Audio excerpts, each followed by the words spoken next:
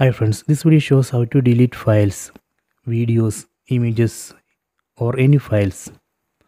So first we need to install any file manager app from App Store. Then we need to change the permission. Let me go to App Store, then select tools.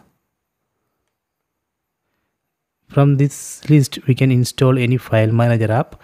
So let me install this TV file manager, or we can also install this Explore file manager. I already installed these two file manager apps. So let me go to your apps. Under your apps we can see the Explore and Unexplore file manager apps which I already installed. In this video I am going to use this Explore file manager app. So first I am going to change the permission of this Explore file manager app. Go to settings, then select apps, then select see all apps. Then from this list select Explore file manager app. Then go down and select permissions. Then select files and media.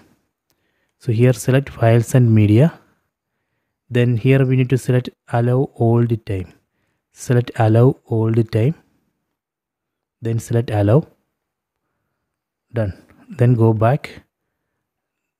Then open Explore file manager app.